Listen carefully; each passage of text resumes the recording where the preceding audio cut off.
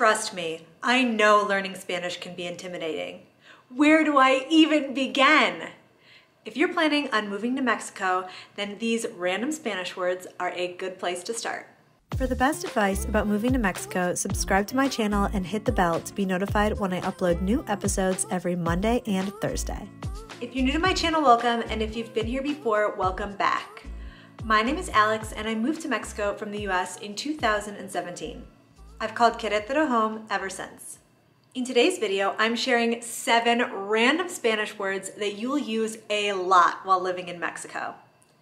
To brainstorm this list, I thought back to those first few weeks, first few months that I was living in Mexico, and I tried to remember what words I was constantly turning to Google Translate for so I could look them up because they seem to always be popping up in my daily life.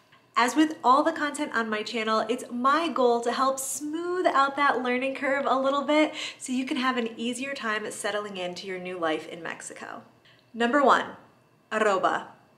You don't realize how many times a week you're giving out your email address until you start to do it in Spanish. A basic understanding of the Spanish alphabet should get you most of the way there, but what about the @ sign? In Spanish, it's arroba. So an email address might sound something like this: alex@gmail.com. Number 2, 500. Numbers are usually one of the first things that you learn in a second language, but I've found that most language learners, myself included, don't spend enough time on this very, very important topic. Numbers, so basic, I've got them down. That was most definitely me when I moved from Madrid to Mexico. But when my primary currency changed from euros to pesos, I realized that I was not the master of numbers that I thought I was. The one that really got me, really threw me for a loop is Mexico's 500 peso bill. In Spanish, 500 is 500. 500. Commit that one to memory. Bonus word. Know how to say your birth year. Especially those first few weeks, first few months that you're living in Mexico, you're going to be doing a lot of signing up and registering for stuff. And one common question that you'll be asked is your birth date. And that includes your birth year. I was born in 1992, so my birth year in Spanish is 1992. Number 3, garrafón. Most people in Mexico drink filtered water, and the most convenient way to purchase filtered water is to buy it in a big 5-gallon jug. And those big 5-gallon jugs, you can buy them, you can buy them so many places in Mexico. Or rather, should I say Taylor, buys them at the corner store right near our house.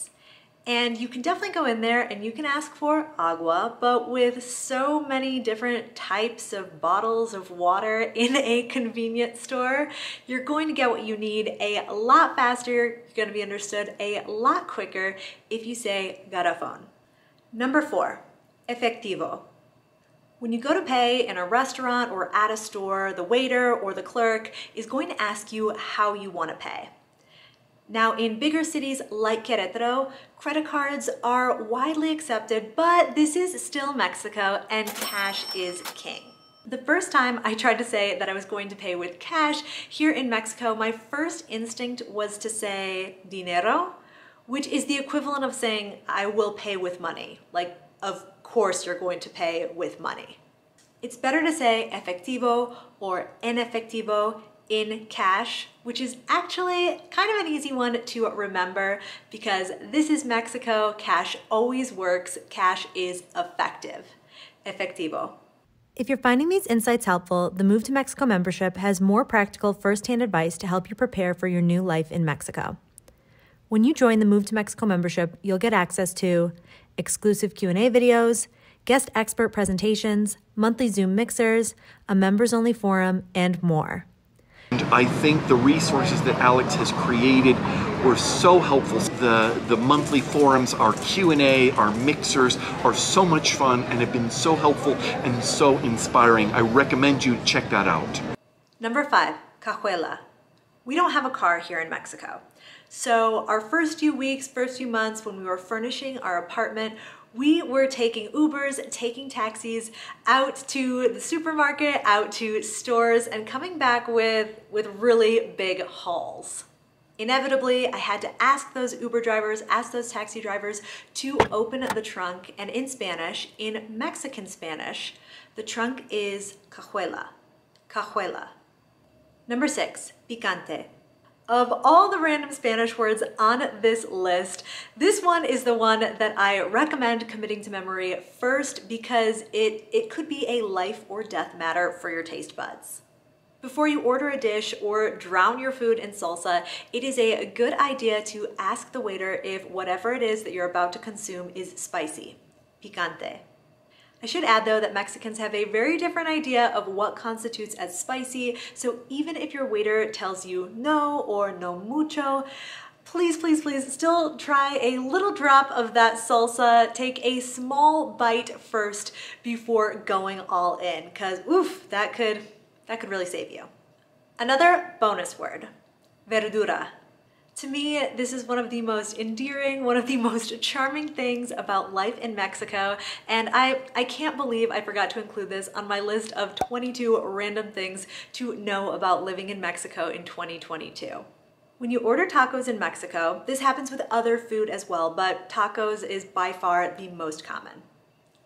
When you order tacos in Mexico, the person serving you will ask if you want them con or sin, with or without verdura. If you look up verdura, the direct translation is vegetable. But in Mexico, when you are at a taco stand, verdura means onions and cilantro. Number 7, provecho. Speaking of endearing things about life in Mexico, whenever you see someone eating, think walking past a table in a restaurant or entering a store where the person behind the counter is trying to get down their meal between customers. Whenever you see a person eating, it's customary in Mexico to wish them a good meal. Provecho. Provecho is like saying bon appetit. As far as I know, there is not a word, not a saying for this in English. At least where I'm from in the US, we don't acknowledge other diners. Wait, I've got one last bonus word for you. Salud. When you're eating with people in Mexico, you will say provecho before digging in. And when you are drinking with people in Mexico, you will say salud before you take that first sip. In Spanish, salud means health. So it's like you're toasting, you're cheersing your drinking buddies at good health. Salud. If you found this video helpful, be sure to give it a thumbs up because that really helps to support my channel. I'm Alex from backpackingbrunette.com. Thanks for watching.